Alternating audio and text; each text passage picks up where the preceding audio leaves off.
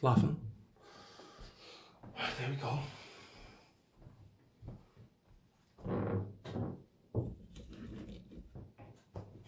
Hello and welcome to Falcon Blues TV. Callum, thanks for coming back in, mate. Yeah, good to see you. And it's not just me who's really happy to see you.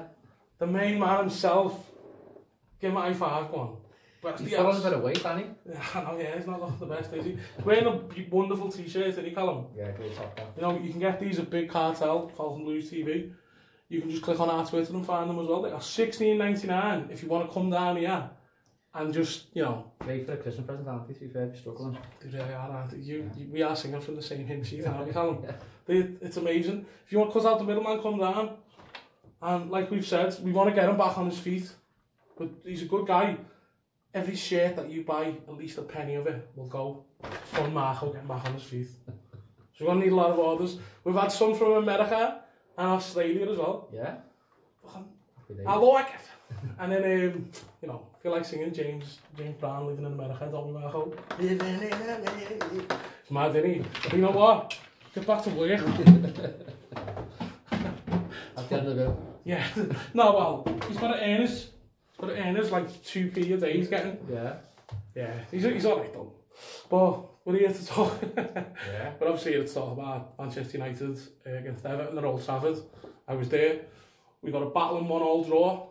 And do you think it was a point well earned, Callum? Yeah, I do. You know, you look at the team sheet, don't you, before it starts, and you start to think yourself, well, why is Sigurdsson not playing now? And you realise obviously he was sick in the morning, wasn't he? He wasn't feeling great.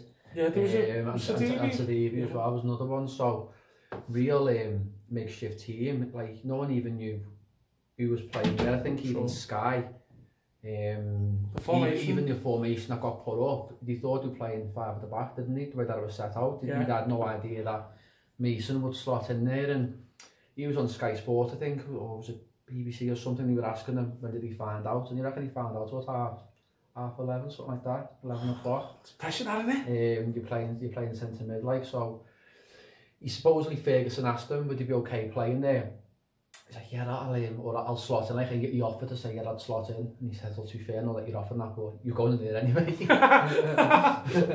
So this was the only option and stuff, but yeah, you know, it was a great performance, and, you know, you look at what Ferguson's brought now, he's brought, like, real belief, and Everton fan, how long have you missed that at Goodison Park? Like, it's been good. It's been unbelievable, hasn't it? And you know, yeah, you might say we played like a lot of long balls against Chelsea and stuff, but some of the stuff football was nice. We were nice, compact. Players were going in for challenges. We weren't being nice, and you know, you want to be a top team. You want to be aggressive, and it's been for so long now. Teams coming to Goodison Park, and we've just been poor. You know, Norwich coming to Goodison, beating us. Yeah, that was one of the worst games I've been to. Sheffield United coming, no disrespect, no really well organised team, came and beat us. You could have played there for a week and we still wouldn't have scored. The tactics against that Sheffield United game really annoyed me, because we were talking about it downstairs before, about constantly playing down the wings. Yeah. Sigurdsson is isolated with 2 defensive midfielders back, and then he played Moise Keane and he was like, let's put crosses into him. Yeah. You know, because he's a big commanding header of the ball. Yeah. Don't play down the middle where Sigurdsson is and play to his strengths, like playing on the shoulder. But that's why he's making our t-shirts now, you know what I mean? That's why he's there, so you crack on. His ears are burning, aren't they? But speaking of Sigurdsson and Stevie, right, illness, do we reckon they've been out on the for a few shandies the night before? Yeah, probably. I mean, I kind of hope so, you know, if that was the case, I'd be like, well, fair to these lads, you know. Yeah, Cucumber Martino was on the bench as well. Madness, that wasn't it? The bench, there was no midfielders on the bench, was there? No. Andy Gordon was there, but he's more like number 10. He's a wide player, isn't he? Coming in from the left-hand side and whatever. But, you know, all the players grafted, and I think he rode like that little early chance, didn't he? That Lingard had. Put it wide at the post. But I think for the equalising goal, like, they were putting wave after wave of pressure on us, weren't they? But yeah, which is expected. For me, I don't know. I think Pickford should save that shot. Yeah, to be fair, there was someone next to me who was saying that, because I was in the away stand, obviously. And to be fair to him, there's 2 Everton players in front of him. I think Baines and Michael Keane go for the ball. And don't get me wrong, it's a decent strike from him. It is a decent strike, to be fair. He's a good player as well, the lad that come on and equalise. It's Greenwood, isn't it? Yeah. I've got him on my bench in my fantasy team, but We won't talk about my fantasy team because it's been a bad 2 weeks. I think what changed the game for them obviously was him coming on. And then James went to the left-hand side, didn't he? He started to cause a lot of problems cutting in instead of going on the outside. Well. So he wasn't really getting any joy against Baines, but going on the left allowed him to cut in. And once he's come inside, I've always obviously tried to track him. Ball's being laid off, and we obviously haven't closed the space down quick enough. Put a lazy leg out from Baines and Mina, and it's gone through them and it's gone in. So, you know, you take the point, don't you, away from Old Trafford, and he's came in and, you know, said it really well. He's got 4 points from them 2 games. Looking on paper, you'd think you'd be lucky to get 1 point from them 2 games. We've got 4, so. I agree. When he got interviewed on Sky Sports, because when I got home from the match, I watched it, and he was getting interviewed on the pitch, and he pointed out the Man Utd games. Yeah, I think it was with Jeff Treves. And, it was class. And he said, you know, we've only had 2 victories here and 5 draws. Yeah. You know what I mean? And then, like, my favourite part was they said, do you think it was a free kick for the own goal on the keeper? And they said, why? And he said, well, looked like it could have been a free kick. Well, anything could be a free kick these days. And, like, he's very well spoken, isn't he? He's quick as well, because obviously, as we remember, he never spoke to the press much as a player. One of my favourite moments was on Soccer AM, and Chris Kamara, it must have been about 2004, and he's on the pitch and he's going around Goodison, and he sees Duncan, and he go, oh, Duncan, have you got a word for Sky? And he just looked up at the Sky and went, hello, Sky. And then just got off and just, like, Kamara's buzzing with that. But it was bang on though, because you couldn't get away with it now. He come in the locker room, it's like the best one that, innit? It's too American that. No offence to America, because you bought 2 t-shirts. But Marcus Beck was playing for Everton, he was number 7. And he has a laugh and looks at the shirt and says, he goes, it's true to say that Everton's number 7 is bent. And they all had a laugh, and I remember it, and I was going, you couldn't get away with that these days, could you? With the how social media is. You know, everyone's offended. And, I mean, Chris Kamara was technically right with what he was saying, but someone had surely spin that to make him a bad man. You know, we went slightly off topic here, but it's been fun. We'll get back on track with what do you think about Everton's, like, I don't know, sort of, I believe after the Chelsea game, that was the most tackles Everton threw in the game in 10 years. Which is pretty, it says a lot about Duncan, doesn't it? And his, and I think, you know, the play responding, you think of like, so, you know, Holgate and Davis and Calvert-Lewin, they're real Everton players, and I think they really respect Ferguson as well, for what he does for the club, and probably more so on the training ground as well, maybe with Calvert-Lewin working alongside him. Like just, you know, they were really up for, and that's what Goodison Park should be like. You know, for all that people say about like Moyes and stuff, and you know, Moyes built a great team, didn't he, when he was at us, but how many times did we play like them night games and the crowd was just buzzing, because he just made it, like, Moyes in terms of a setup, really hard for teams to beat us. You know, when United came to us, Ferguson scored that header. So the season we finished 4th. And another great atmosphere as well. So, you know, that's what we need to work on. We were.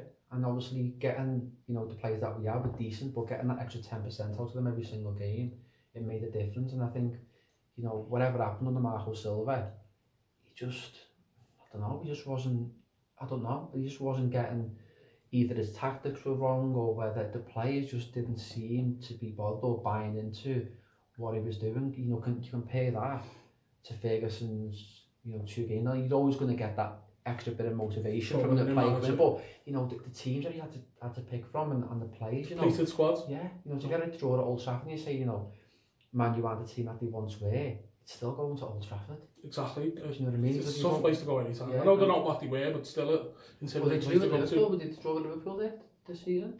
True, they did, yeah. It was 1-1, wasn't it? They should have been a few bits. VAR was... Yeah, massive in the game, So, we'll get a start on that, Callum. So, you know, it's a big difference just from, like, Marco's demeanour on the touchline. You know, if Everton got a goal down, he's like, he's got his hands in his pockets. That was mad, wasn't it? It was like over 20 games that if we went behind first, we never won. He never won any game that we did. It was sort of game over, wasn't it? He didn't even salvage many points, and one of them was against Spurs in the last minute. And that's sort of down to, like, either lack of ideas come back into the game, or more so probably mentality from the players, and having that belief that they can come back, and that's fighting desire, isn't it? No plan B. I mean, obviously he's got no plan B in games, and I mean, look where he is now. You know what I mean? He's had no plan B for life either. Like, so, you know, Marco Skeletor, get back to work, mate. But now obviously going from that, you're going into the game tomorrow. Yeah, obviously Leicester in the League Cup quarter-finals. I'm a bit gutted there as well that Leicester didn't win the other day against Norwich, because then you might think that they might, maybe rest one or two players type thing, but I think Brendan Rodgers has gone in there, he's built a great team, got them playing, and he probably sees this as a chance to, get some silverware. City's still in it, obviously. Liverpool are in tonight. Oxford. Never know. Obviously Liverpool playing a weakened team or whatever, but if they go out, Villa capitalise on that, then Everton have got a chance if they can get through. But Rodgers will be going all out to win it. I think he'll play the strongest team. But they're a good side as well. But night game at Goodison, we played there on the Silver. We got beat 2-1 in the last couple of seconds. It's not going to be. I was there for that one as well, and it was horrible. Yeah. Just that wait, and then a load of just meths around and going, like they've won like the World Cup, and obviously, VAR, me and him have had a few arguments this season. He's not getting a Christmas card, Mr. VAR. It's killing the game, isn't it? I think it really is. Yeah. There's less goals now getting scored. I think VAR, I think it's got its place. I think, for them decisions. So, for example, there was a decision the other day, wasn't it? Which one was it for? There was an offside decision. Oh yeah, it was the Dingle game, Bournemouth Chelsea. And that's got given as offside, and that would have been a draw. Sure. But VAR stepped in, blatantly onside, and it gives the goal. It's cost all these ones where it's his hip that's offside. Yeah, I mean even Firmino had the bad one where it was his armpit. Yeah, well the Mane one the other day, for Liverpool and whatever, Yeah. It's just, I think it's just killing the game. There's going to be less goals scored. The amount of time that it takes, Steve Moore made a good point, to be fair. The Sheffield United game where he went to VAR over that handball incident, and after Villa being given a penalty. I remember now, actually. Yeah. You think about, you get a penalty, who's taking it, you get the ball, you take the penalty. But now, is it a penalty? You're waiting 2 or 3 minutes now. Which adds into your head, doesn't it? You're second guessing yourself. If you're taking a penalty, you want to take it. You don't want to wait 2 or 3 minutes. So it's then sort of, your mind starts kicking now, okay, well, where are we going to put this pen now? And you start overthinking it. And he's done that and smashed it right down the middle. He's at the crossbar. That's it, and it's the old tactic which goalkeepers use as well, don't they? Where they'll tap the post, make them have longer to think about it, and it's just it kills the game for me because it's very dull when it's happening. Like I went to Spurs game and it's 4 minutes to check if Dele Alli is handballed it, and it's pretty blatant because he's fucking jumping up. Yeah. And I remember seeing what's his name, Alan Pardew, who's on this list. for not just that, for just being a proper weapon. Like when he tried to headbutt that whole player. Or his dancing in the final. Bad that. But he turned around on I think it was, I would never know, is it Bane Sports or Bean Sports? Yeah, Bean Sports. I like calling it Bane because it's Batman villain, and me, I'm a nerd. But Alan Pardew's on it and he went, I think that shouldn't be a penalty because he's jumping up to protect his head. And Andy Gray just looked at him like he was just going to just literally kick him off the show there and then. And how can you protect yourself when you're going up with Yerry Mina like that? He's hard to defend anyway. And VAR, you dominate too much on this show. So in terms of danger men for them, it depends. The Leicester game, it's who Everton set up with. I think Richarlison, Calvert-Lewin are really good up top. Then they're going to stay. The problem you've got is their central three players really, where they play Maddison and Didi and Tielemans. You look at their last two games, then they played Norwich and Villa. Maddison created 11 chances in them two games, so I think him and another big influence as well in terms of final third passes being Ricardo Pereira, for them the right side of the midfielder who really bombs on as a sort of right winger. Massive influence for Leicester. So this is music to my ears. I think if Everton can set up a plan to sort of nullify them too, then I think you have a chance of stopping Vardy. Sure, he's the goal machine. Yeah, because Maddison gets in the little pockets, looks to find Vardy, then in behind and stuff. So we have a plan in place for Maddison, and obviously our left hand side, whoever might that be, defending that side. Obviously Luca Dean's he's gonna be out, isn't he? So he's been playing through the pain barrier for a bit as well. It's going to be Baines, possibly in a Iwobi. Having a Iwobi there wouldn't be a bad shout, to be fair, because Iwobi's quick. He can help with that pace because they have got a lot of pace, and that was music to my ears, Callum, because in my fancy team I've got those two players for Leicester. And Tielemans for me is a really good player. Yeah. I remember when they got him, I was like, remember we got linked to him like 2 or 3 years ago. I used to get him on FIFA all the time because you can go and Google and be like, cheap young players that are going to be bosses like Yuri Tielemans when he's like 18. So he's always got a good long range on him as well. He gets a lot of assists. Vardy, who just seems to score against everyone as well. He's the man, isn't he? I know his beard is a grass. I was getting sung at Leicester, very funny. There was another one about Brendan Rodgers, but we're not going to say what that one was. That was funny as well. But yeah, so it depends how they set up. But you might think about Mason Holgate and that holding role, and maybe going man for man with Maddison potentially. But it's one of them, isn't it? It's with their central 3 players. It's how do we combat that? Because if you've got Davis and Holgate in there, there'll be overloads in that central area.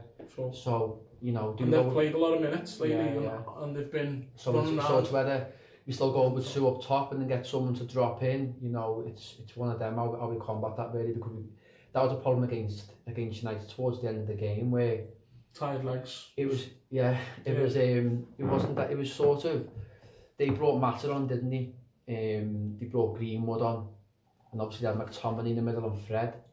So they sort of had like 3 players against our 2, and that's where the problem arose then. In terms of the whole Moise Keane situation, where Moise Keane got taken off and Twitter went into an absolute meltdown. It did, didn't it? And I won't lie, to be honest, Callum, when we got out of the ground, the first thing I said, I did a video for obviously us and grand old team.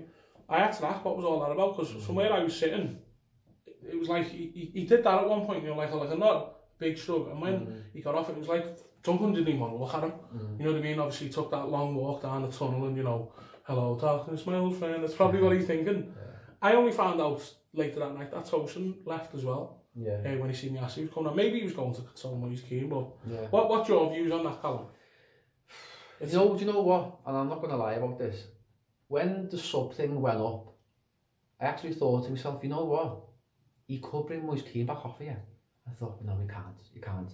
But then I was thinking, the only other players you can bring off here are Richarlison and Calvert-Lewin. They're the only players you can bring off. And people say, oh, well, he could have brought, who else was on the pitch? You could have brought Iwobi off, or you could have brought Davis off. Oh, no, because that's where we're having the problems in central. We need to keep them players on. And obviously then the right-hand side, where James had just gone off, and they brought Natter on, they were getting enjoyed on that side, like the likes of Rashford and stuff. So it was, if Nias comes on and Keane stays up top, Nias is going to do that role on that side. And then it was Moise Keane can't go on the right-hand side because he's getting away fouls and he can't defend. So you're thinking, you know what, Moise Keane could come off here. And he took him off.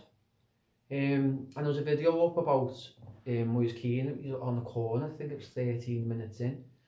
And he's breathing out of his backside after 30 minutes. And I know that people put a stat up saying he's done this many sprints and he's closed down and all that, but you look at going on in a game where you're winning 3-0 and it's comfortable, it's easy game to go into. We go in, he comes on the pitch, we're playing at Old Trafford, it's wave after wave of attack, it's high tempo, it was end-to-end stuff in terms of them just getting the ball, playing it into, you know, it was chasing shadows at times. So that's why he's breathing. And, you know, people slating Ferguson saying, well, he wasn't at the pace of the game. I probably agree with Ferguson that he wasn't at the pace of the game. But it's a big call to bring him off. But at the end of the day, Ferguson's come in not to lose games. Ferguson's come in.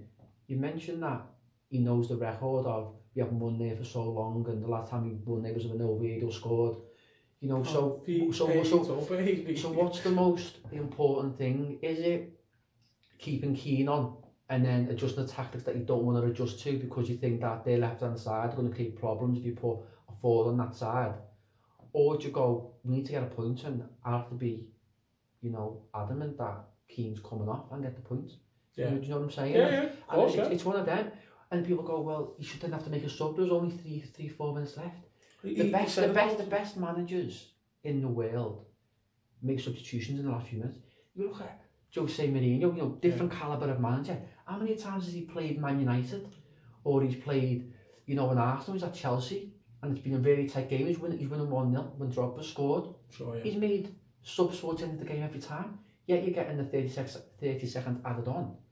but you're killing the tempo of the game. Sure. You're letting your players get that respite. Tom Davies was breathing, Richarlison was. It gives them that little second breath just to go, you know what, nice one, boss, you know, you've slowed the tempo down for us, because there's no other way that tempo's going to slow down. No. Unless you get a throw in and you take half an hour to bring it in. But then you've got to look at, then it's going to be a yellow card. The referee's going to hurry it up, he's not going to lie, slow the game down. Sure. So it was a clever thing by Ferguson in terms of putting a substitution on. Could he have dealt with it better? I think if he's going to, in hindsight, if he was to do it again and he brought Keane off, I think he'd probably, you know, give one of them over the shoulder saying, listen, it's nothing to do that you've done, it needs to be done. Yeah. But the sort of, that blank of, not happy with you, and he's walked past, he's 19, he's not having a great time. It's not going to be good for his confidence, and that was sort of the reason behind Everton fans going to melt down on Twitter about it. And it was mad, it was all over social media, and that was the part that Everton fans couldn't understand. Yeah, it's a tricky situation, because obviously, I mean, he's missed two training sessions, hasn't he? That's why he got dropped for the Southampton squad. Yeah. He's done it with Italy as well. What do you think, Callum? Obviously he's got potential, he was bought for a reason, he's got goals. I know he's not played a lot of minutes, but do you think he's a bad apple? Do you think he's got to play with potential? I think, you know, you've seen clips of him and training stuff. The kid's got talent, hasn't he? He's got raw talent. Yeah. He's got great talent as well. But you can see why, you know, Silva said that he wasn't ready, and everyone was criticising Silva, saying, you know, what's the script here? But you can see probably physically he's not ready, potentially. Fitness-wise, you're going, well, Ferguson should have known that before he brought him on. But, you know, training at a high intensity in, you know, a 7v7 game or 11v11 at Finch Farm, you know, is going to be totally different to the tempo at Old Trafford in the 75th minute. Do you know what I'm saying? Yeah. So, you know, it's a big game for the kids to come on, and, you know, whatever's happened. But you'd like to think that, you know, going forward now we can get back on side and we can make him a good player, because otherwise, you know, potentially because we lose a really good player. Yeah. What would your prediction be tomorrow, Callum? The atmosphere is going to be booming. I think the first goal is important. I think the first goal is massively important. I think if they score first, it's going to be really hard for us to get back in the game, because defensively they're really astute. But when you look at them against Norwich, I think how they coped with obviously with Pukki not even being that quick neither. They sort of played a high line, and he got caught out a couple of times where Pukki got in, and he's not the fastest player, and he should have scored to make it 2-1, to be fair. I know. So I think with that, you know, Soyuncu, the defender, and Evans, decent defenders, but I think you can get at them. And I think when you play one up top, you know, they've caused a problem with Pukki. If you've got Calvert-Lewin and Richarlison up against them for the full 90 minutes, you know, hitting them and, you know, challenging them every, you know, 3 or 4 minutes or whatever, then we've got a real chance. So it depends how they set up, but I think if we can look to play the ball in behind a lot, behind their back line, then I think we've got a real chance, but we need to be clinical in front of goal. Yeah, I mean, to be fair, we gave them a good game away a few weeks ago, you know what I mean, and we've not been playing the best at that point, you know. Richie scored again as well, and I think he had, before the United game, he had 3 goals in a row, you know what I mean, all headers as well. Yeah. And I'm going to go, for my prediction, I'm going to go for a cagey 2-1 win for Everton. Yeah. Because I'm sick of sitting on the fence, Callum. Yeah. You know what I mean? I think if we score the first goal, I think 2-1's a decent shout. I'd hate for it to go to penalties. Yeah. I'd hate for it to go to penalties. Yeah. So I think if we can... No one likes penalties. If we win that, and touch wood, you know, Villa go 3 tonight, I'd fancy Villa. Then in the final at Wembley, be decent, wouldn't it? I just don't want any more derbies, mate. Yeah. I can't have them. Look what it's done to me. Yeah. I've had to hire Marcus Skeletor, and then he said his real name. No, I couldn't believe that. I picked up draws, man. I kind of predicted it as well. Couldn't have wrote it. You know what? I wouldn't have minded it if he would have got a home tie at Goodison. Yeah, just going to their place. I mean, there's a reason I put Tony Adams on the list, and I did it there and then. He'd made that, wasn't he? Oh, you kind of would be though, wouldn't you? Because BBC... I was going to say they must have went out and took him for a few drinks. That's a bad idea. They must have got him a boss meal. He must have done, mustn't he? If they're like, yes, get in, we've got a really good tie for the telly. Maybe they'll get him a new suit jacket or something. Yeah. The one was Michael Richards, wasn't it? Oh yeah, he was as well, wasn't he? Yeah. Remember he scored against Everton in the last minute as well. You think, you know what? He's come on the list. Just for fucking doing that. Why didn't you tackle Tony Adams when he was picking up them balls? Lost me list. Got some list there, haven't you? I tell you, it's a big book, isn't it? Bigger than the Bible is. Forever told me this will be the Bible. So number 31. Mike, spelled that wrong, but so what? Yeah. There we go. Yeah. Mike Richards. And you know what as well? I remember having Footy Manager 2006 and I bought him for like 4.3 million or something, which was a big chunk of my budget, Callum, and he was dog shit. He was dog shit. The Bain was playing as well, didn't he? Yeah, I feel better now. I feel better now that he's off my list. I'll sleep better tonight. But listen, Callum, thanks for coming on, mate. Yeah. Really appreciate it. Callum's that. He's such a good guy. He's actually bought a t-shirt because it's such a fabulous design. Marco's been working hard, actually. We've been kicking him when he's down, like, give him a good kick and then if you want, Callum, go on. So get your orders in, and you want to say happy birthday as well? Oh yeah, it's Mr. Williams is not directing today, Jay. Someone called him Darth Vader, did we? Because he was breathing down the camera, which was a good laugh. But yeah, happy birthday, Jay. This channel wouldn't exist without Jay. Yeah, you know what I mean? He's a good guy, and happy birthday to you. Happy birthday. I'm going to stop there. I was going to do Marilyn Monroe. Yeah. I sent it to him this morning, full on belter, and like, you know, my mother said I was a good singer, so I believe her. Yeah. She's an honest woman. But until next time, up the fucking toffees, Colin Chong. That was Sam, that Callum, I enjoyed that. That was fun.